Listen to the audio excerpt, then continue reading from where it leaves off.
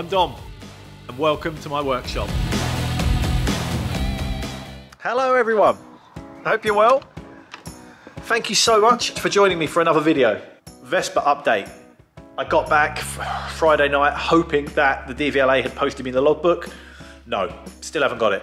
Now I'm going to be gone till next Friday again, so I'll keep everything crossed. If anyone's watching that works at the DVLA, can you just bump me up the list and just get me the logbook for the Vespa? I'm desperate to get out on it. Sunday afternoon, it's about midday, just finishing unloading the van. I've been to the boot sale.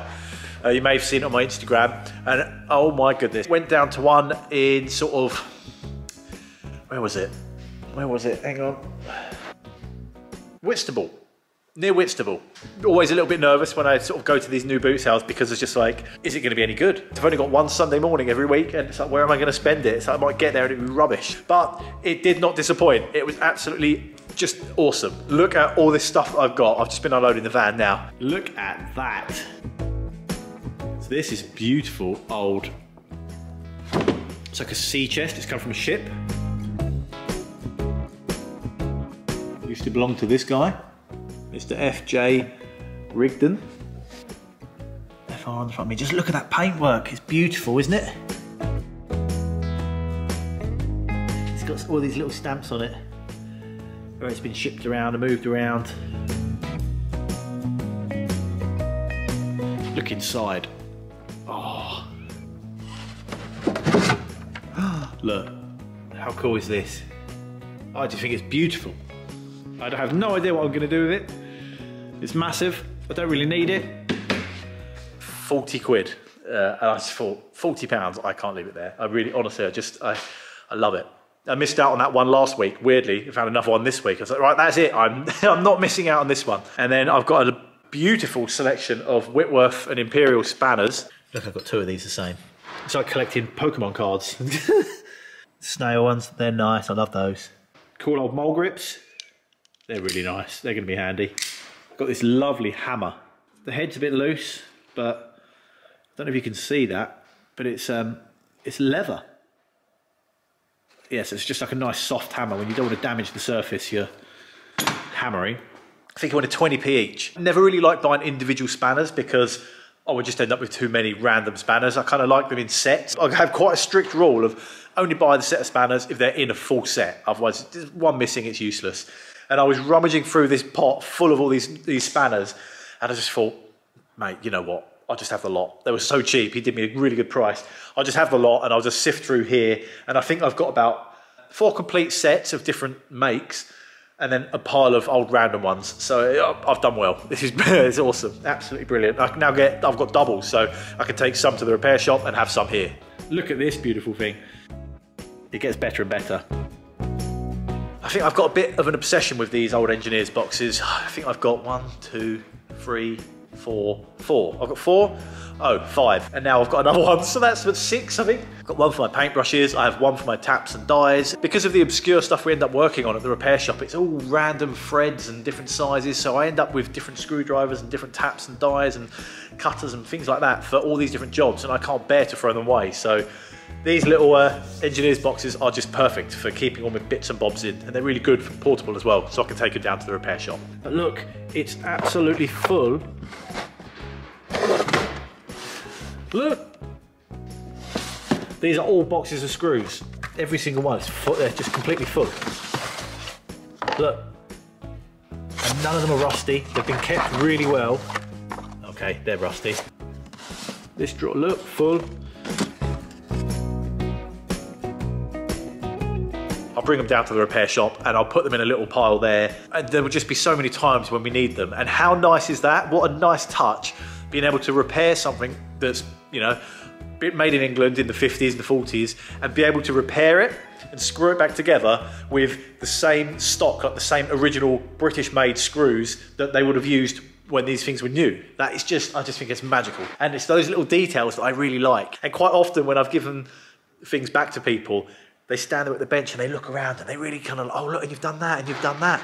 And you could just tell, I don't know what it is about it, but putting these old things back in place on these old items is just awesome. I love it. It was brilliant. I had a really good morning. But again, that means I've done nothing on the Defender. It's still there. stressing me out. It's getting on for 1 o'clock now. I'm gonna try and get a good few hours in. I'm gonna bolt down the aluminium framework and then probably start on the stainless steel. See that? I've just been putting them through with sort of temporary bolts here and there that are all a bit too long, not quite right. We've got bolts, lock nuts, nylocks, washers, spring washers. I'm using these spring washers. So that, see that split in it? That is a spring washer. That little bit kicking up stops the bolt or the nut or the head, wherever you put it, if you put it on the back of the nut, from working loose with vibration. Because obviously this thing's going to be driving around, it's going to be shaking around. I don't want any of these nuts and bolts to come loose. So by using those little washers, whatever you're working on, if it's like a bicycle or something that's going to be shaking around and vibrating, an engine, something like that, it's a good idea to use those washers. They just like an anti-vibration. They stop, or they help to stop the nuts working their way loose. Right, in the next few hours, I'm going to sit here, try and get all of these bolts replaced and put the nice new stainless steel ones in. The riv nuts that I've put into the body are also stainless steel, so it's stainless against stainless. I'll be greasing them up just in case someone in the future has to take them apart. I'll be very pleased to get this bolted in forever.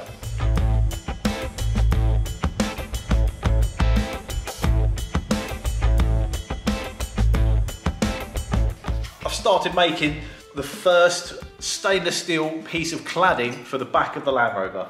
It's quite complicated how I've decided to do it because I want it to look nice, basically, and I want it to perform well and be nice and secure.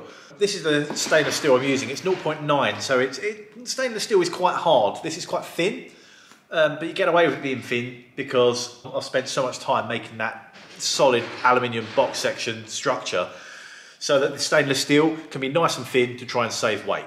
Now, the problem with using such thin stainless steel is, look, it's bendy. The pieces, like in between the box section, the hollow pieces, I don't want to just be sort of loose and flapping and wobbling around. So I also have to consider these raw cut edges. I really don't want any of them to be on show because it's just not, it's not professional. It's not a good thing to do because it's going to be a sharp edge. Even if I sand it clean, it's just not the way to go. Using my beautiful old Edwards box pan folder, I love that old thing. You see what I've done? I've folded over these edges, folded over that one, folded over that one, folded over that one. And by doing that, compare that, bending all over the place, to this one, as solid as you like. So once I've slipped that into position, push that down, I'm going to bond it in place with a seam sealer, like a panel adhesive, and then rivet it in place. Trust me, that is not going anywhere. It is quite time consuming doing it like this, but the end result is going to be worth it. It's going to be so much stronger, much more solid, and then all the bits you'll see will be this nice little rolled edge. Anyway, I'll take you over now and you can see how it'll fit. Have a look.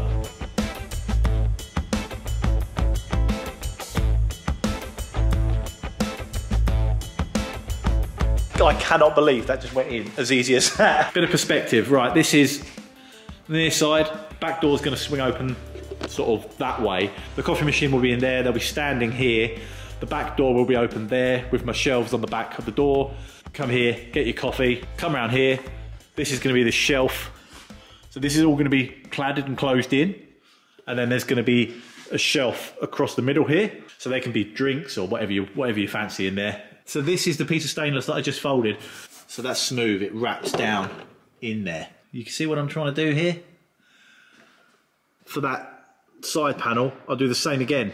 Fold that one, fold that one, fold the bottom one in, the top one, and then make another one to put in there. So I just need to make one there, one there, one there, and then one up there.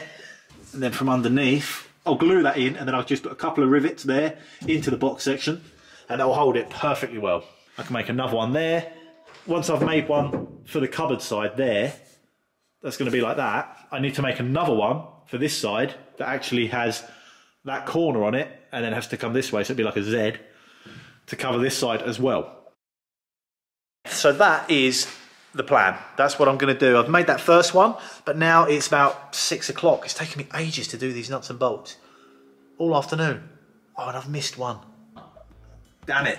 That may seem like small bit of progress on the Defender, but trust me, that is a big hurdle. Getting that first piece of stainless cut and folded up and fitting as nice as it does, I'm over the moon. That's really, really good. It's really positive. It's nice knowing that the idea I had is going to work and it's going to be okay.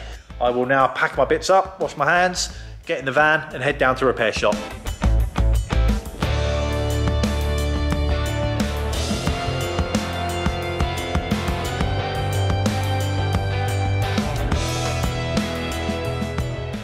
Got a nice clean van. Well, no doubt it's probably going to be filthy again. By the end of the week, it's just covered in bird poo. It's so annoying. It's a new clean start. I'm looking forward to getting into it. I'm the first one here. This very rarely happens.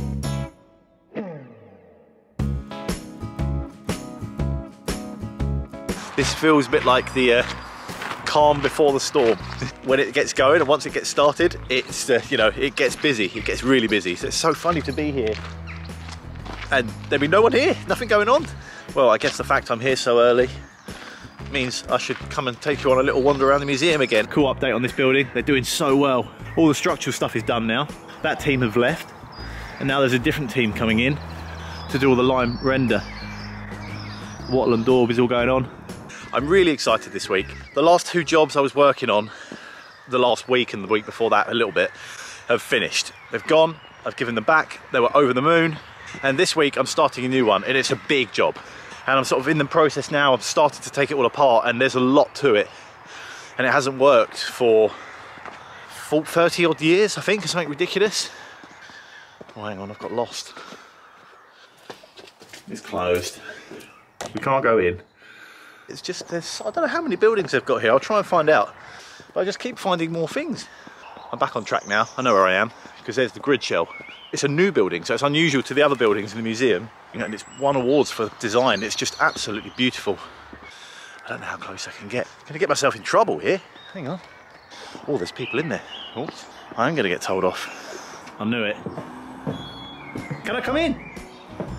Yes, you can.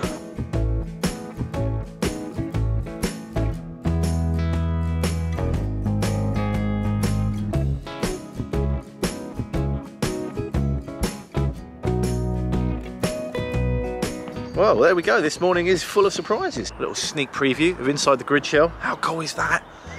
Resetting those wheels and all the gypsy wagons they're working on. It's just absolutely brilliant. I'd love to do stuff like that. I'd love to have a go at the painting. Anyone out there got a wagon like that?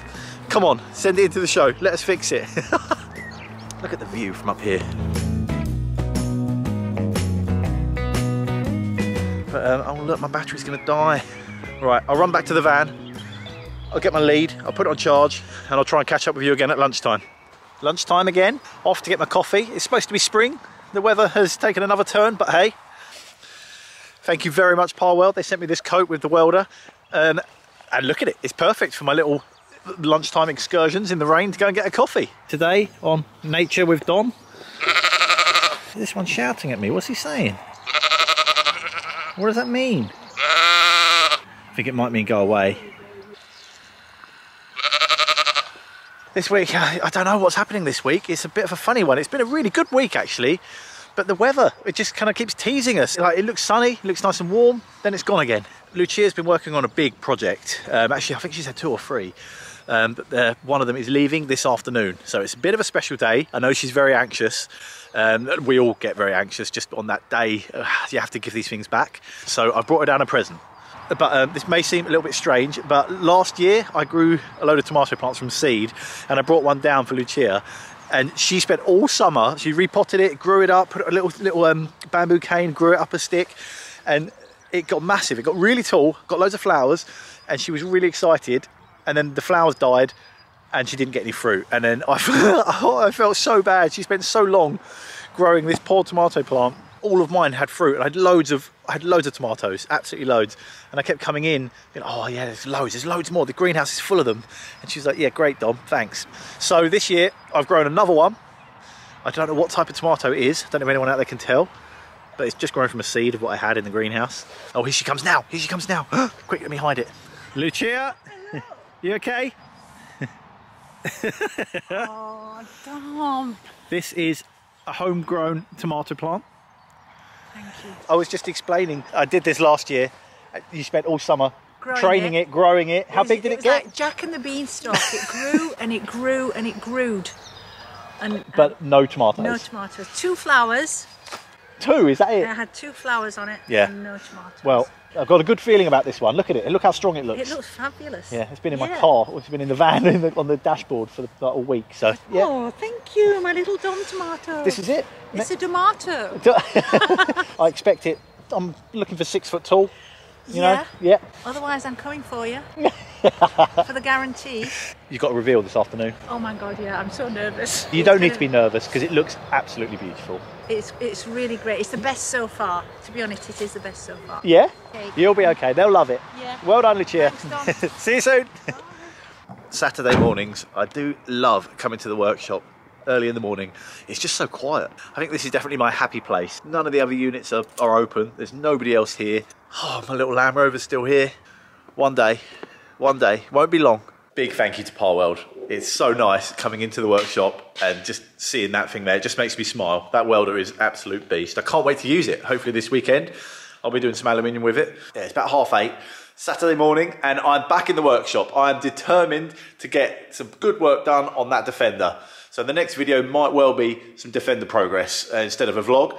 I can't wait to get it done, really. There's been so much prep and so much work and so much planning. It's really, really rewarding and really nice to see it finally coming back together. Vespa update, because it's Saturday, you won't have to wait until the next video to find out. DVLA still haven't sent me the logbook. Another week's gone by. Another week without the logbook. I'm really sorry, but I hope you've enjoyed this video. Thank you so much. If you have, let me know in the comments below. I'll read them. I'll reply to as many as I can. Give me a subscribe. Tell all your friends. Thank you so much for watching. See you next time.